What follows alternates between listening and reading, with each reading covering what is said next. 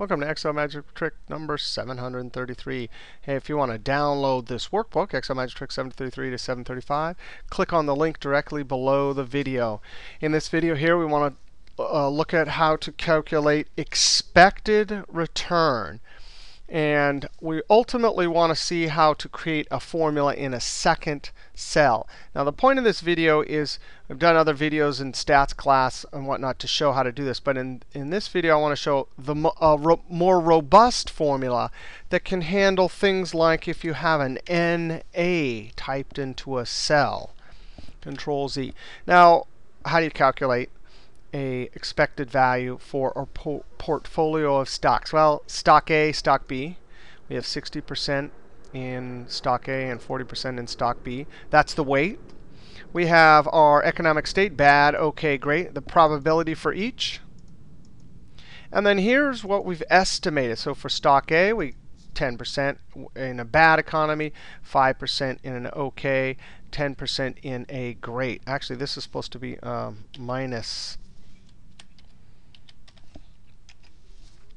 And then similarly, we have our estimated returns for each economic state here. So how do we calculate expected return? Well, ultimately, we need to say the estimated stock times the probability times the weight, and then go to this one, expected return the estimated return times the probability of the bad state times this weight.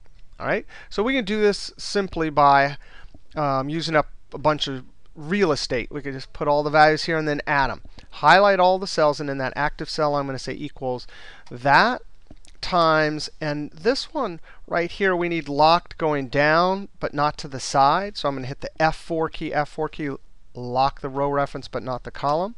Similarly, for this one, it's got to be locked going to the side, but not when we copy it down. So I'm going to hit F4, F4, F4. Control Enter populates all of these cells with this formula. And then we simply add Alt equals. And so we have quite a terrible return. Well, that's to be expected given in 2010 where we have some bad probabilities associated with all these economic states. Now we want to see how to do this all in one cell. OK, so we come down here. Now think about this. Well, what do? We really, if we were going to use arrays, we'd say this whole range times this range times this range. So you can do that using the sum function. Sum cannot do array multiplying, but no problem. We're going to force it. I'm going to do that range times this range times this range. Close parentheses. Now, a formula like this, anytime you do an operation on arrays, you're in the realm of, it's no longer a regular formula, it's an array formula. So to tell Excel that you've done an array formula and you want it to actually work, you have to hold Control-Shift and then hit Enter. Control-Shift-Enter is you telling Excel, I am creating an array formula. Those curly brackets are Excel telling you this is an array formula.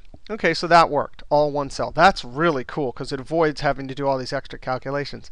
Now, we can avoid Control-Shift-Enter and those curly brackets by using the sum product.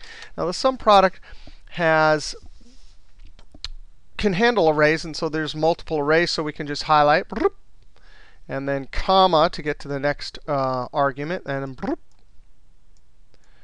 then comma, so we have 3 arrays. Now, this is not going to work. And the reason why is because sum product, when you're multiplying arrays, which is what sum product does, they have to be the same dimension. These are not the same dimension. This is 3 rows by 2 columns. This is 3 rows by 1 column, 1 row by 2 columns. No problem. We can get around that. Instead of using 3 arrays, we're going to use 1 array and use multiplying, just like we did with the sum function. Now, that's pretty cool, right? We hit Enter. No problem. No curly brackets, and I didn't do Control-Shift-Enter. Now, here's the point of the video. If you come up here and you actually type in something like NA, whoops, that cell is getting an error because you can't multiply words times numbers. You just can't do that. That's getting an error because it's adding. But so are these. These are doing multiplying, and there's a word and a number. So we want to see how to get around this. I'm going to go like this and right-click hide. I just want to temporarily hide these. We want to look at a way to get around this. We're still going to use SUMPRODUCT because it's very cool for multiplying arrays without Control-Shift-Enter. But we want to look at the MMULT, as I always like to call it, function. Now, what does the MMULT function do? I'm going to highlight this right. Well, no, I'm not. There's the MULT. That's the name of this function. It actually does matrix algebra. No problem. If we're doing SUMPRODUCT, we could, if we had two arrays that were the same size, I'm going to escape, this size and another one exactly this size, SUMPRODUCT would work. Well, we can create an array by multiplying, using matrix algebra, one column by 3 rows times 2 columns by 1 row. Now, when you do matrix algebra like this, the resultant array is the size of it is determined by, you ask the question, in the first one, how many rows are there? 1, 2, 3. In the second one, how many columns are there? 1, 2. And I always think of it this way, right? RC cola. Number of rows from the first and number of columns for the second. So row, column, RC cola. So when we multiply these together, it'll give us a range exactly the same size as this. Now let's see how the MMULT function works in cells, because it should multiply and give us exactly this range right here, or this array size. So equals an array 1. I'm going to say, and that one's got to be first because that's going to determine the number of rows, comma, and then. Now this is an array function, so I'm going to hold Control Shift and Enter. Now I want to come up here and just for a moment do this MMULT. I always say MMULT.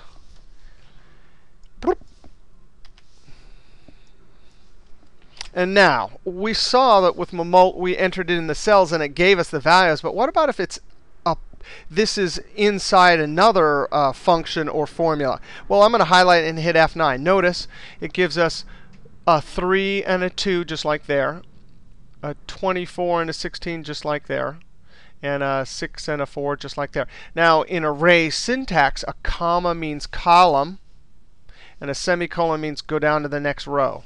All right, so I'm going to Control Z on that. F9 to evaluate, Control Z to undo. And now we have our array we can multiply by this one. SUMPRODUCT. So that's our first array, comma, and our second array. Boom, we got it. Both arrays are the same size. And it will not get an error. I'm going to right-click, unhide. Unhide. Actually, maybe I'll hide these ones. Now, 2 last points. I didn't mention about the resultant. I mentioned about the resultant array when you're doing matrix multiplying here, matrix algebra. But the number of rows here has to be the same as the number of columns here in order for you to do multiplying in the first place. One final note, the reason that this formula works and ignores that is that SUMPRODUCT itself treats that as a 0. Anytime it sees a non-numeric entry, it treats it as 0. And so 0 times this doesn't affect our calculation. All right, we'll see you next trick.